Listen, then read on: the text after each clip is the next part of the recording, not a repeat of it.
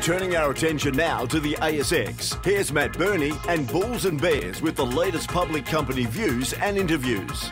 Welcome to Bulls and Bears, where we break down the latest ASX announcements from public companies doing interesting things. Today's Bulls and Bears report is brought to you by Diatreme Resources, ASX code DRX. I'm Matt Birney and I'm joined now on 6PR by the Chief Executive Officer of Diatreme Resources, Neil McIntyre. Hi, Neil. Hi, thanks for having me. Diatreme Resources is an emerging Australian mineral and silica sands developer. The company's flagship project is the Galalar Silica Sands project in North Queensland that it's looking to move into production in early 2022. Neil, you tabled some new drill results recently from Galalar. What did you learn from those results? The results from our late August program, and we undertook about a 44 drill hole program for just over 900 metres or just under 900 metres drilling.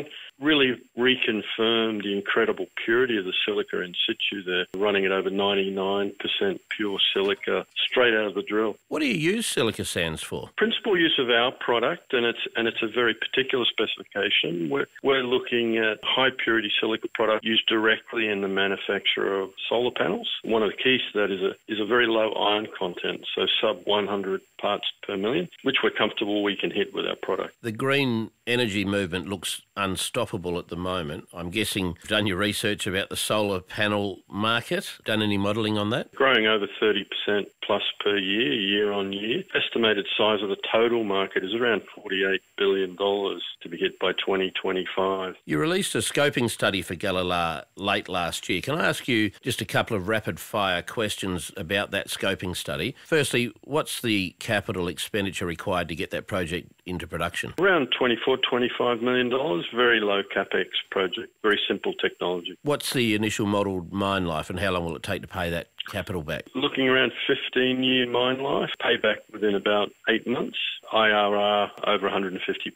Quite extraordinary returns. And the big question, how much money will it make a year? And have you done any modelling on the net present value of the project in today's money? Talking about an NPV of about $230 million. Looking at net cash return to us of around $37 million a year. What's the current work program at Galalar? We have our mining lease application is in. We're working now through our environmental permitting and approvals. We've had our first public comment period on the terms of reference for those. We'll be looking to complete our environmental studies by about July, August next year. Neil McIntyre from Diatreme Resources, thanks very much for joining me on 6PR today.